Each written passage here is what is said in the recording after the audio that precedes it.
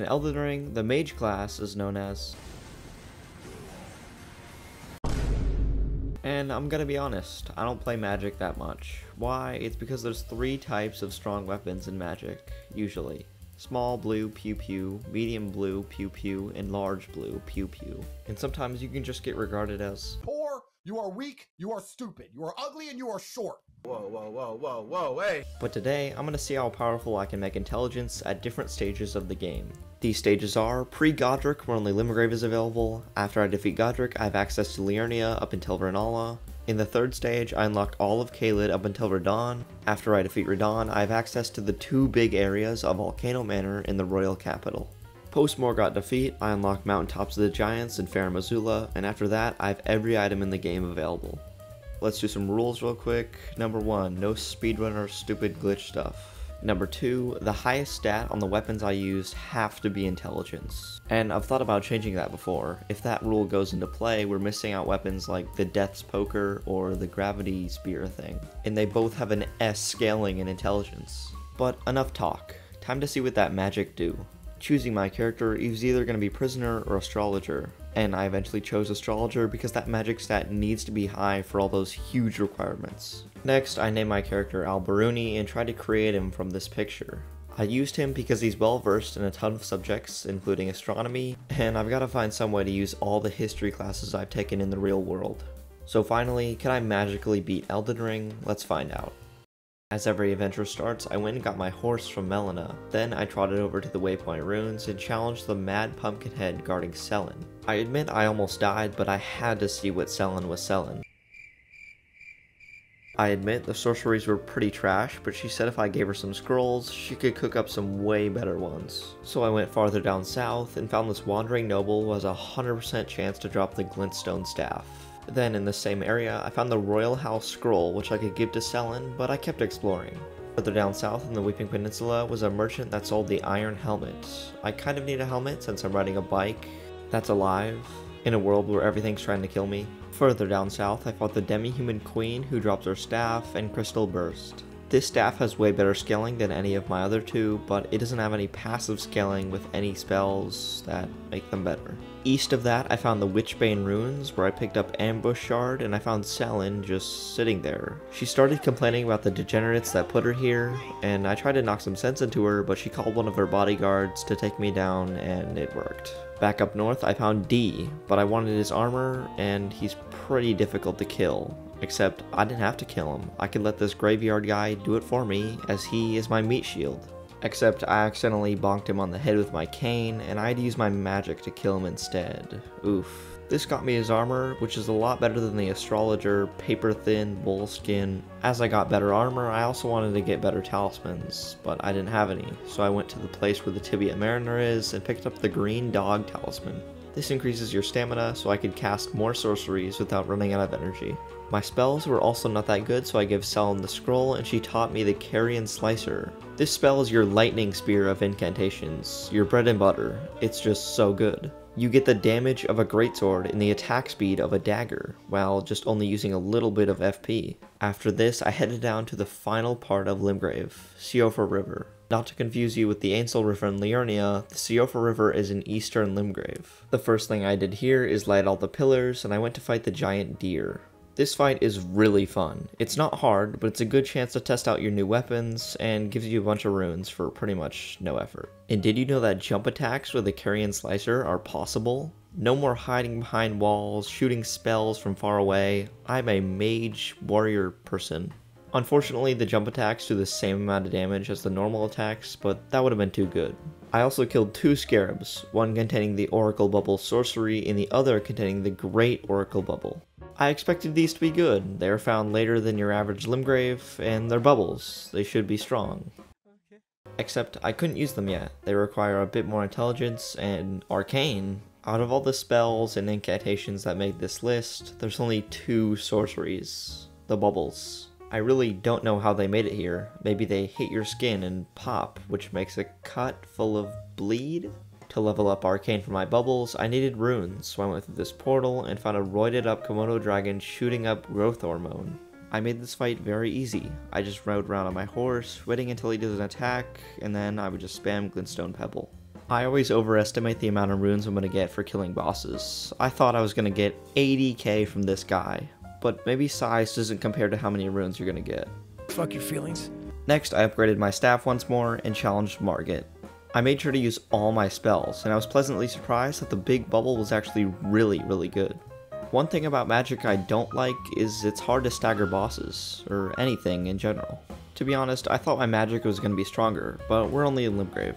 To finish Margit off, I sent a big bubble towards him, and he started throwing knives, but it was over. His death brought me a talisman pouch, which I filled with a Radagon sword seal from this ice sword dancer lady. This increases endurance and vigor, but the other increased stats don't matter, and I'm not going to look at the side effects. Next up is Godric.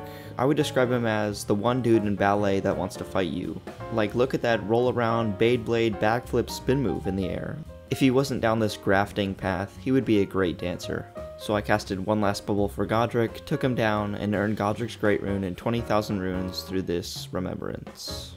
I love these guys who you can look in their eyes, you can tell something ain't right.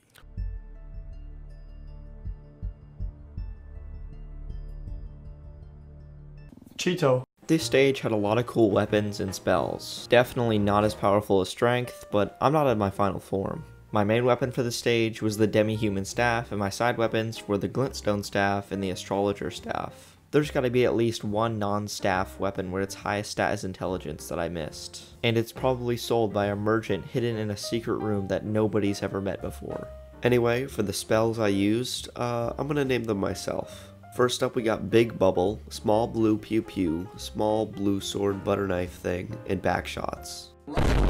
Also, there's only 4 sorceries here because there's only 4 memory stones available. In every stage, I make sure to collect all of them. In this stage, there weren't any pure magic talismans, so I used some that increased my chance of just not dying. This includes Green Dog and Radagon Scar Seal, which increases health and stamina. For my armor, I used 3/4 of the Twinned set and the Astrologer Gloves because I was a little too Fat. Finally, I could enter Liurnia, where they're having the Italian Renaissance, except instead of money, they have a ton of magic shit. The first thing I always do in Liurnia is invest in stuff that'll help me for later. So I went to Volcano Girl, who told me to go to Crab Boy. I bought the necklace and returned it for a letter to the Volcano Manor. Next, I traveled to East Liurnia and jumped on the Spirit Spring to get on this bell guy. I think this is the only one like this, where you have to get on first and break the skulls, instead of whacking at his feet for 20 minutes. And I definitely prefer this one, because after you break all the skulls, I try and hide on the side to not get knocked off, but it just never works.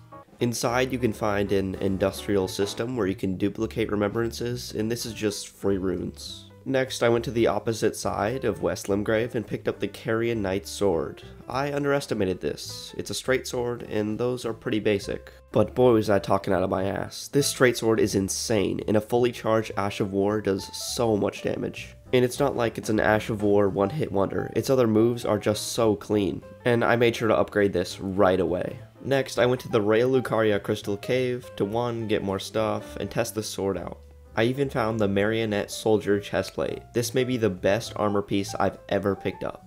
Yes, it's worse than my previous armor, but it's just so cool. It feels so familiar to something and I just can't put my finger on it. But the main reason I came here is for 2 items. One, you get by killing the little rock guys to get the Digger's Staff. This staff passively boosts rock people sorceries, like Shatter Earth, which is in this cave. This spell would definitely be viable if the AoE was a little bigger, and it turns out this staff actually has better scaling than the Demi-Human Staff. And to get more spells, I picked up the Academy Scroll from the lake-facing cliffs. Then I brought it to the Turtle Man and exchanged it for a big greatsword. This sword is great for clearing out large groups of enemies, like in the Black Knife Catacombs. The main reason I came here is for the Rosus Axe. I didn't need to kill the other bosses, but I did anyway. Not even close. After this, I went to the Academy Crystal Cave, killed the bosses, and rode the elevator up. Up here you can find Terra Magica, which is a cool spell, and an overlook of Raya Lucaria. But I didn't want an overlook, I wanted to explore it, so I jumped off. In my other playthroughs as a non-magic player, I probably explored 75% of this castle because there's so many hidden areas with magic items. Until now, I didn't even know you could climb the rooftops of Raya Lucaria.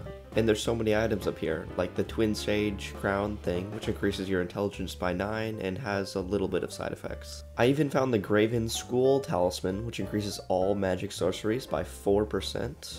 And I almost made it to the end of the rooftop section until I got blasted in the face by this high page. I'll definitely go and get what was behind the page, but first I want to kill Red Wolf of Radagon. I summoned my 2 Mimic boys, and we started blasting. This fight is usually pretty easy, but my Marionette boys started shooting bows and arrows at him. This made his moveset a lot harder to dodge, and it made it a lot harder to hit him.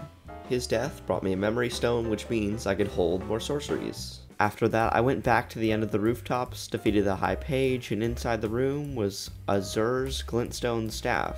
I don't know who Azur is, but it kinda looks like a cactus. Okay, wait, maybe I should know who Azur is. This staff requires 52 intelligence. It must be good. And I needed a lot of runes for that, so I traveled up to Walmart Raya Lucaria and found the Carrion Stabber. But that didn't help with runes, so I challenged Loretta, and I didn't realize how good my twins were until now. These guys are like 2 loaded up super monkeys firing thousands of arrows into Loretta. I don't know how she survived. Eventually, Loretta got locked onto one of my boys, and I could use my super big Grand Slam dunk move on her. And no one surviving that, not even Loretta. She died, and I got to see my boy spin with arrows just flying out.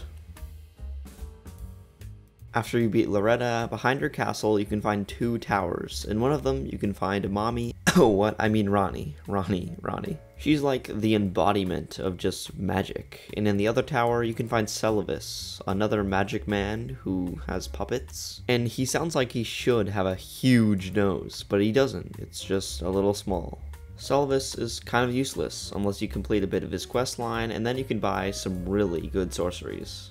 But I'm broke, so next I went and got the Sword of Night and Flame that I missed earlier. It's kind of hidden, and it requires a split between faith and intelligence. Okay. At this point, I started feeling the downsides of Liurnia. There's so many weapons and armors to go around, but if you don't have the runes, and there's no runes here, you can't do anything. To try and combat this, I killed Magma Wormakar with Great Horn Trigoth Dude. It's only like 18k, but I'll take anything.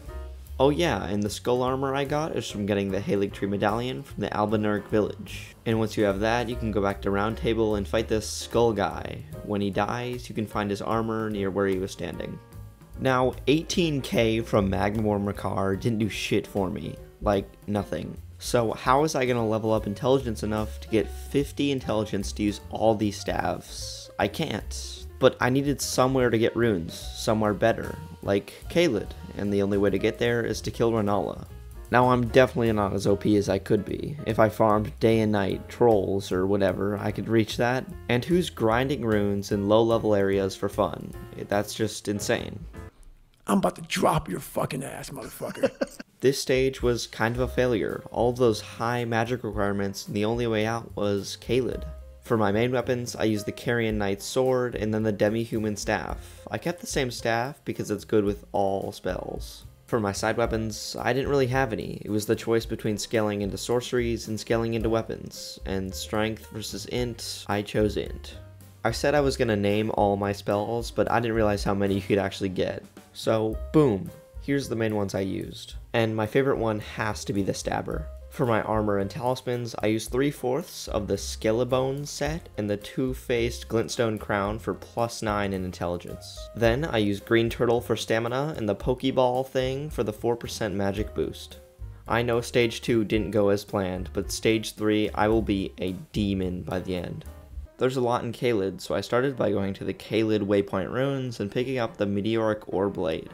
I originally thought this was a strength weapon because it is the heaviest katana, but fortunately it scales highest with intelligence and it has bleed. Next I was in Celia and I lit 3 pillars to get the Staff of Loss, a cool painting, and Night Comet. Then after all pillars are lit, a fog wall opens up and you get to fight the Nox Swordstresses. And after I killed one of them, I realized that they won't attack me. As long as my bow guys are shooting, they'll just dodge the whole time. And this made for a fun carnival game of just shoot the bottle, or shoot the person. My reward wasn't the Nox Flowing Sword, but what's behind, Lusat's Glintstone Staff. Just like Azur's staff, this staff is very good with a requirement of 52 intelligence. Okay, time to level up intelligence. First, I accidentally killed the Knight's Cavalry by walking off, but he made the same mistake. I'm not done though. It took about 10 minutes, but using the bleed on the Meteoric Ore Blade, I killed the giant dragon and I popped a Goldfoot before to get a bunch of extra runes. Combined with the runes from the Knight's Cavalry, this was 150k that went straight into intelligence. Now I had 48, not bad, just need 4 more to use all the staves. Oh, and I picked up Radagon's Sword Seal, which is stronger than the Scar Seal, so I replaced it. And with 48 intelligence, I could also use the Crystal Staff. This is a lot better than the Demi-Human Staff, and it boosts crystal sorceries, which aren't that good. But I want to use the cool old magic people staffs, so I started killing stuff and getting more runes. One place I visited was Gale Tunnel. This is a normal tunnel until you reach the end and you find the Magma Worm Makar. And would you be surprised that this boss drops the best intelligence katana in this game, the Moonveil. But I can't use it because I need more points in Dex, god damn it. So I just kept killing random mini-bosses, preferably fat old men with giant red flags. And that one fat old man enabled me to use it, and if you're wondering where I am, I'm at the bottom of Radagon's Tower, the Divine One, where you activate his Great Rune, but I heard there was a lot of runes here, so I came. I'll tell you one thing, there was runes, but the boss guarding them was no joke. I meant no joke until I put him to sleep and then cut his neck off. This gave me 100k. And behind the boss you can find the Godslayer's Greatsword, which scales with faith, so I can't use it. Now, with the 100k, I leveled up intelligence 4 more times, which enabled me to use all the cool old people staffs. So which one do I use? Lusat's or Azur's?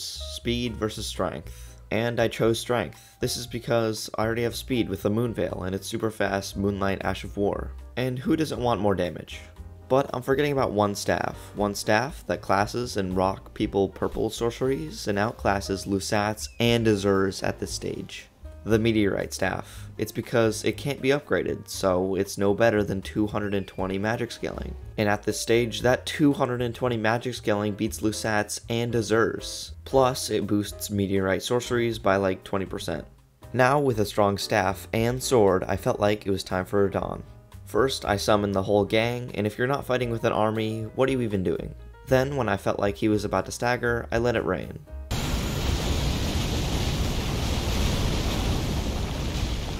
This led to the second phase where I tried it again and then missed all of them. After that I was out of mana and swung a few times with my sword to bring him down. Combined with his remembrance, his death brought me 110k, which I put into health and stamina and mind for the first time ever. This stage was a huge jump in power level. I went from nothing in Liurnia to now a god in Caelid. For my main weapons, I used the Moonveil and the Meteorite Staff, and for my side weapons, I used the Meteoric Oreblade and Lusat's Staff. Instead of putting all my spells, I'll just tell you some of my favorites and some new ones. My favorite is definitely Loretta's Greatbow, and I use the Rockfall one, and then Big Comet. For my armor and talismans, I use the Twinned Legs and Arms, and I use the Skeleton Chestplate and the Glintstone Head for intelligence. And for talismans, the Great Old Lady gave me one more talisman slot for killing 2 bosses with Great Runes. So, to fill the void of that one new talisman slot, I used Radagon's Sword Seal, Green Turtle, and the School Mage Ball Talisman. Since Radahn is dead, now we have access to Altus Plateau, Volcano Manor, but first, this is where my previous long-term investment comes into play. Remember that girl I gave the crab necklace to? Well, she gives me an invitation to Volcano Manor. Then I ran out the front door, went like right, I think, and then found a slimy worm by a tree. Worm is a pointless creature. The only reason a worm exists is so that bigger, more important animals can eat something. They can't see, they sit in the dirt and they just move around in the dirt and they try and hide a little bit and then a bird eats them. And most people live their lives as worms. Most of you are worms. You don't do anything important.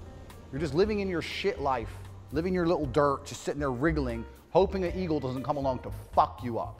From the big worm, I got the Cerulean Hidden Tear. This gives you infinite FP for 10 seconds, another piece to the puzzle. Then I took the other way into Volcano Manor, killed the giant lizard, met God, and found, oh my god, Grandpa, can I get a selfie? Comet Azur. Selin, what the hell is this? I have another Grandpa? You roll your fat ass out of bed and all you want is some f***ing damn cinnamon buns. After I got the 2 legendary sorceries from Azur and Lusat, I can choose to fight the rainbow guy with Selin.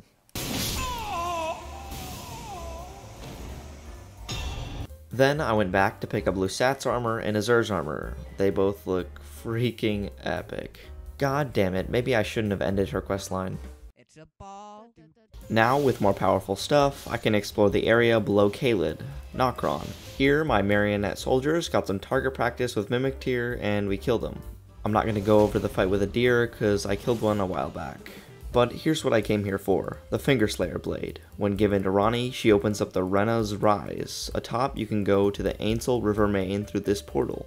You can also find her armor set here, but that's a one-way ticket to getting killed by anything in one hit. The first thing I did in Ainsel River is pick up the Wing of Astel behind the T-posing man. I admit I had never used this sword before, but it's really fun and it's a good break from being a showerless Moonveil nerd. Then, to progress Ranni's questline even further, I killed the Baneful Shadow and progressed onto the Poison Swamp. This led me almost all the way to Astel. But before that, I killed Godfroy, which drops a legendary talisman, the Godfrey icon. This increases the power of charged spells.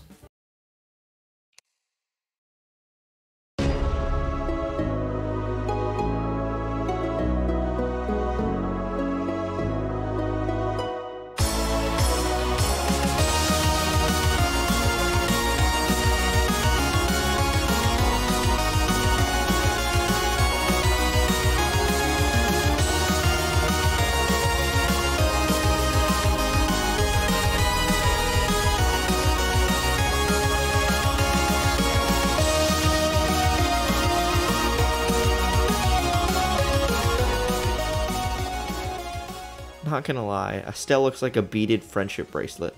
And after beating it, I still couldn't get past this wall. Let me in, please! And at the time, I didn't know how, so I took a trip back to Volcano Manor. This is where I fought Wrinkly Balloon, and when you take a player out of his duo, he kind of just folds, so I popped him.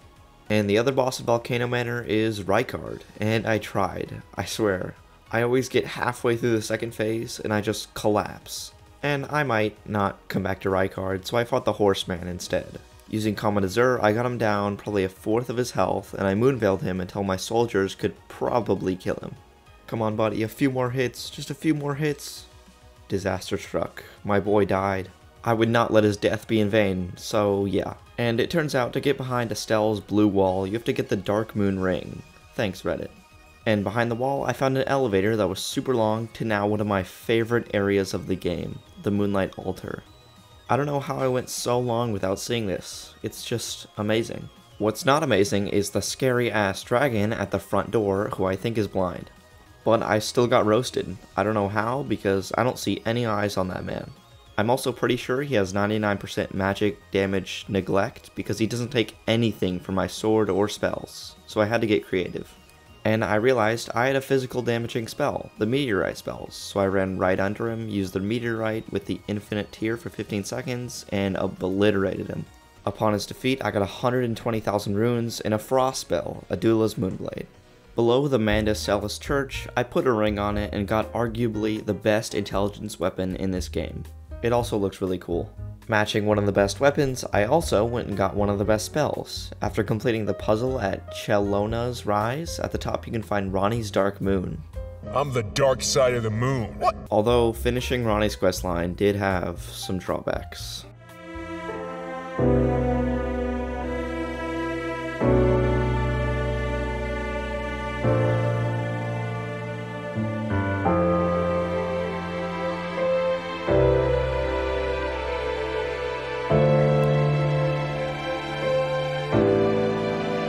Now, I felt like it was time to enter the capital.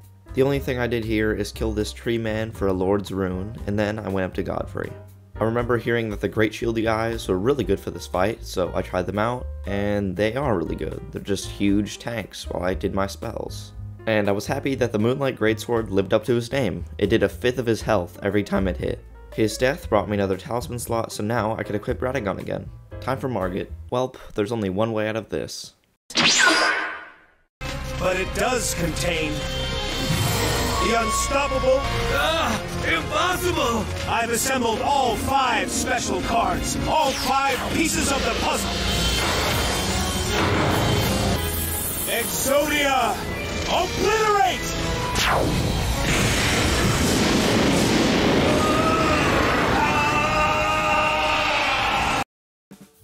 Margit defeated.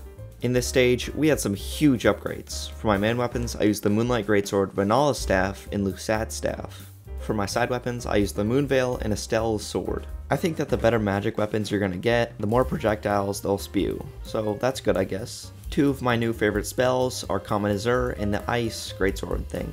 For my armor, I switched around a lot, but I ended up using 3/4 of Blide Set and Ronnie's Ice Hat, which increases damage of all ice things, I think. And for my talismans, I used Godfrey Icon, Radagon Icon, School Graven Talisman, and the Stargazer Heirloom. And with that out of the way, I can enter the North Pole. This is definitely the most barren and empty area of the game, but I did find the Heffen Steeple, an intelligence sword that I thought I could pair with the Moonlight Greatsword. And pair I did. I upgraded it to +9, and this is honestly one of the coolest combos I've ever seen in my life. To boost the jump attack damage by 10%, I got the Claw Talisman and the Ritual Sword for another 10%. To test these out, I went and killed the Gargoyles, a very hard duo, but I don't think they'll be coming back anytime soon. The real reason I killed them is to get the Prince of Death's staff in the Deeproot Depths. I'm not sure if I'd use it, but it's nice to keep it just in case. With a strong set of weapons, it was time for Fire Giant, but I couldn't beat him without my pal Alexander. I couldn't believe Alexander's strength. He was knocking this man out for minutes. At the end of the fight, I almost died of the Fire Breath, but Alexander knocked him out and saved the day for the win.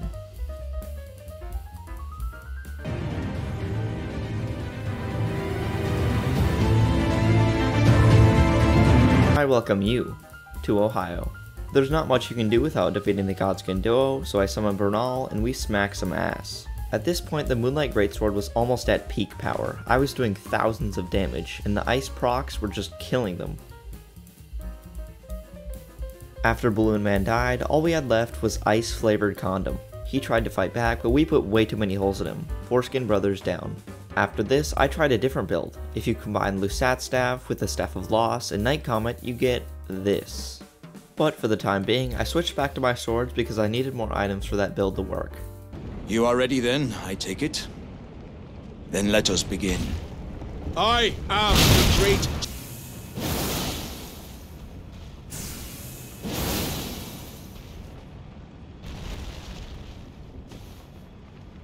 As I suspected, victory was impossible.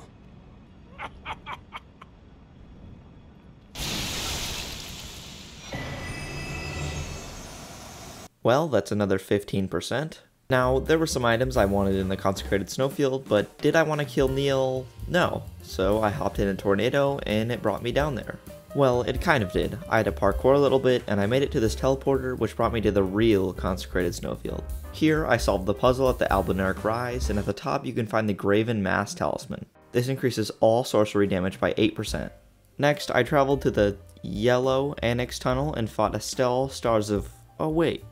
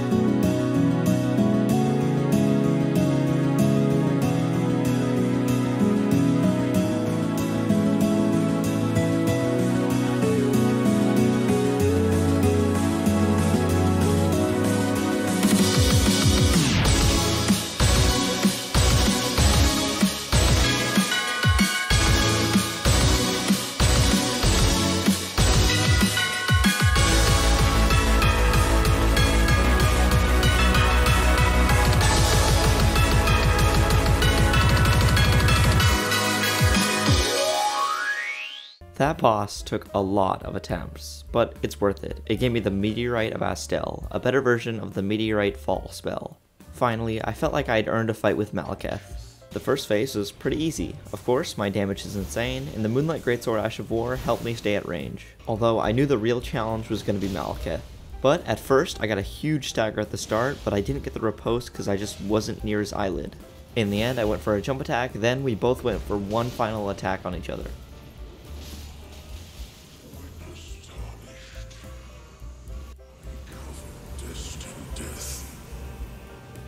Kill what?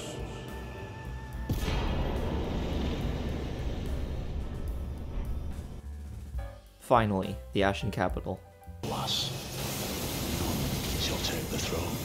Queen Marika has high hopes for us, that we continue to struggle.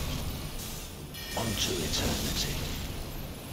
I know in my bones. Next is Godfrey.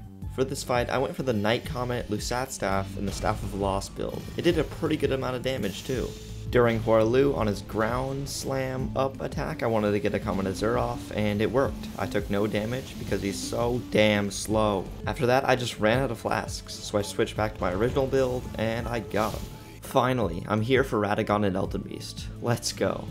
Turns out Radagon might be the weakest enemy to frost damage I've ever seen. He just got deleted. Right before Elden Beast, I popped my 15-second FP tier. Then I ran behind him and used the Meteorite of Astel for as long as I could. This knocked him down a third of his health. In the end, it was me, Elden Beast, and the Moonlight Greatsword. There was nothing that could stop me now, except for Chasing Stars. All it took was a recast and an R2 with the best sword in the game. Out of intelligence, faith, strength, and dexterity, this is still my least favorite way to play the game. Mainly because of the blue pew pew, and I don't like feeling scared of my shadow every time I wake up in the morning. But in the end, I get the best ending in this game.